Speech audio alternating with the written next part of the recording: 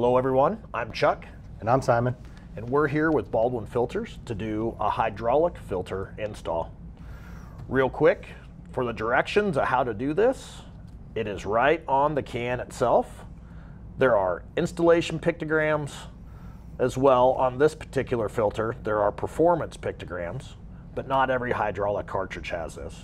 So, Simon, can you give me a little demonstration of what we're going to do here to install this filter? So first things first, after you purchase your Baldwin filter from your local vendor, what you should do is inspect the packaging to ensure that there's no damage to the outside of the packaging. And then when you get ready to install this filter, you need to inspect the outside of the filter to ensure that there's also no damage to that could possibly happen during shipping to the vendor or whenever.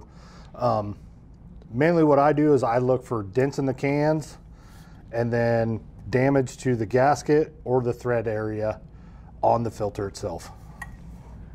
So what is the importance of checking that? So what could a damaged filter, what potentially could happen? Yeah, so damage to the can could cause leaks, holes in the can.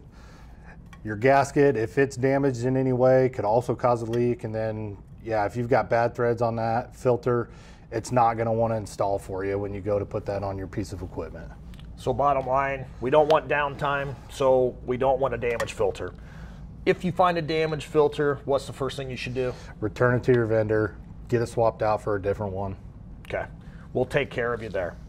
Now, continue to go through the steps here. What is the next thing you need to do for an install on this filter header here? So step number one, you need to clean the header that you're going to be putting this filter on. Take some cleaning solvent, a clean rag, wipe down that sealing surface, make sure it's free of debris, any contaminant that you don't want in your system. Get rid of that by cleaning up everything, making sure it's good to go. So we get it cleaned up good, then where do we go from there? Then prior to install, you'll want to put a light film of whatever oil that your application is using to pre-lube this gasket. And the reason you want to pre-lube that, you want to make sure that your gasket doesn't bind when you're installing the filter, and then when you go to remove this filter and change it out again, it'll help prevent that gasket from sticking in the header to ensure that when you put on a new filter, you don't have any leaks caused by an old gasket sticking in the header. So now you got everything lubed up and you should be ready to install. Are there any specific instructions that we need to follow for the threading onto the header itself? Yeah, so go ahead, get your filter started on the post, thread it on, and thread it down until you achieve gasket contact.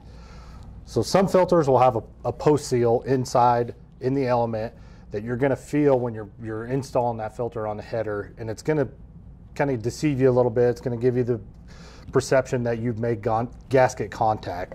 So you want to ensure that your gasket makes contact with the sealing surface on install. So you hit the gasket to the sealing surface, then are you going to follow the pictogram? What does the pictogram tell you about tightening it from there? So the pictogram is going to tell you what our required rotation is after gasket contact. So this one's telling us 3/4 to 1 full revolution past gasket contact. So to do that, make your gasket contact and go ahead and continue to tighten that filter by hand to achieve that necessary rotation. And an aid that you can do to achieve that, to ensure that you're making that 3/4 of a turn to 1 full revolution, is go ahead and mark that can with a paint pen, a Sharpie, something that's visible that you can see, and it'll help you know when you have that filter indexed far enough to get that rotation. So here we go. What happens if I don't get this tight enough? So if I don't get a full turn, or it's too tough to get there, there's two things I need to do. What are those two things? Yeah, so we don't necessarily recommend that you use a filter wrench to install all of your filters every time, but in the event that you do, when placing that filter wrench on the filter, go ahead and slide that all the way down to the open end of the filter towards the header before clamping down on that thing to finish tightening it up. So the reason we suggest that is down here towards the base plate of the filter, that's where it's going to be the strongest, so you can clamp on that and finish achieving that final rotation of the filter. It's structurally, it's the strongest, and you know, it just helps you from preventing to poke holes up here or smash this dome end of the can down with that filter wrench.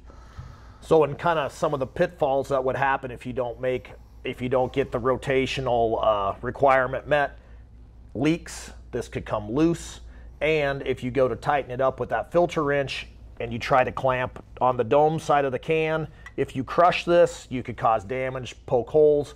So that's why we don't recommend using a wrench if you don't have to, and if you do have to, make sure you get as close to that filter head as you can. So now we have this thing nice and snug. It's turned one turn past gasket contact. What do you need to do before you walk away from the application?